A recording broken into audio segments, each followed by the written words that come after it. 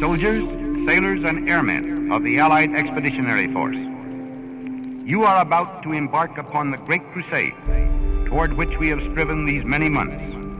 The eyes of the world are upon you. The hopes and prayers of liberty-loving people everywhere march with you.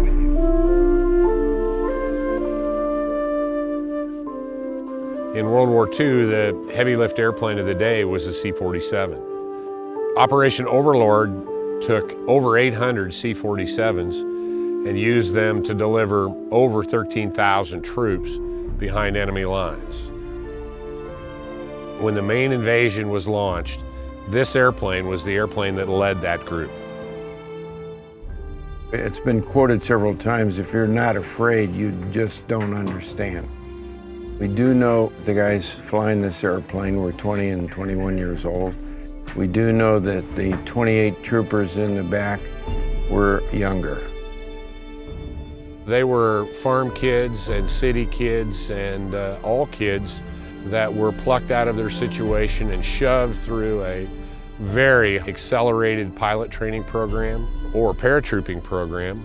Within a year, they were flying these airplanes in occupied territory over Europe. They were regular, everyday Americans who were called upon to serve at a time when our country needed their service, and they stepped up and they did it.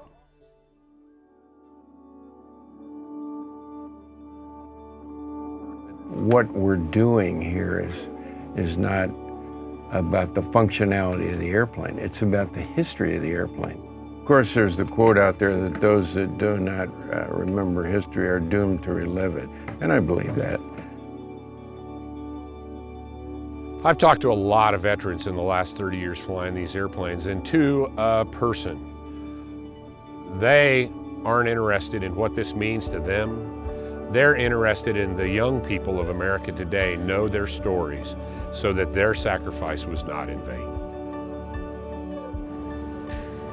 And so anybody that wants anything bad enough and is willing to commit and work for it can accomplish it because of the freedoms that we enjoy, because of the sacrifices and the courage of the men and women who built and flew these airplanes.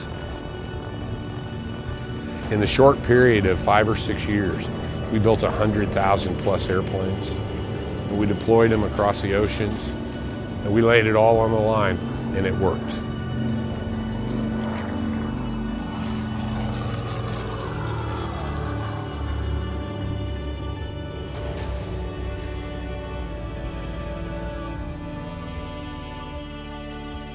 Anybody that's ever been in a combat or anything, or war, knows that it is not something to be taken lightly or anything else.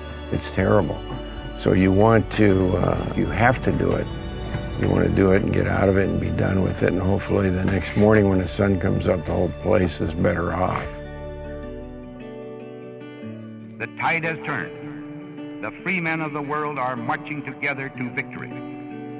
I have full confidence in your courage, devotion to duty, and skill in battle.